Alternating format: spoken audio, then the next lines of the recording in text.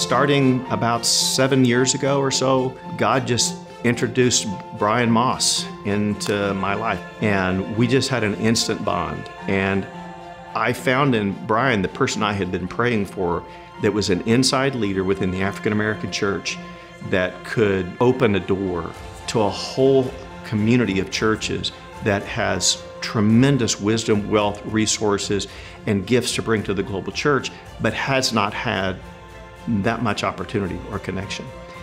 When Brian went with me to Africa, I was just amazed by the instant bonding, the connection, the way that he felt so at home and loved, and how quickly they responded to him. And it was such a phenomenal experience that on the trip back, he said, I want to bring all my friends. I want to bring my family. I want the rest of the church that I have been a part of to have this experience with me.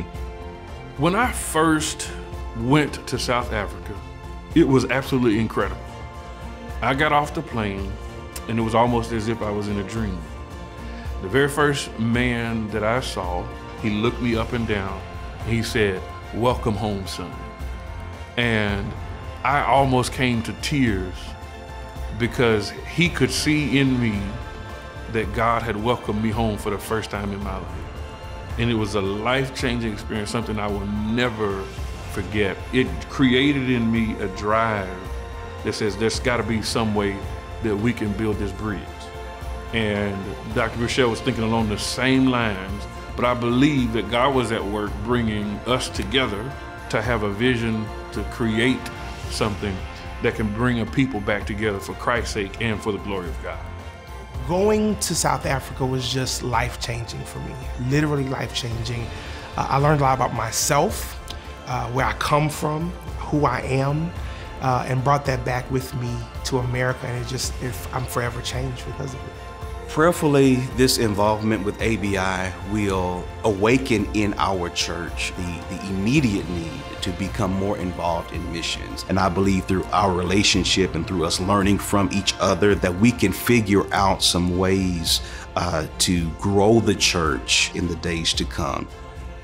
My involvement with the Atlantic Bridge Initiative has been a blessing. It's given me an opportunity to serve in the kingdom outside of my local congregation in a way that I probably would have never had the privilege to do before.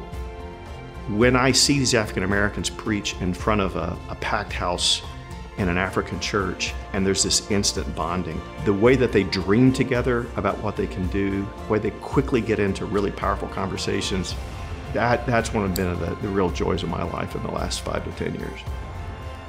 I'm really grateful that MRN and Dr. Rochelle saw enough in me as a human being to say this is somebody that we want to partner with. Being a board member on this historical organization is an amazing opportunity because there's a relationship that can be built through our relationship that can diversify and help MRN look more like the kingdom of God.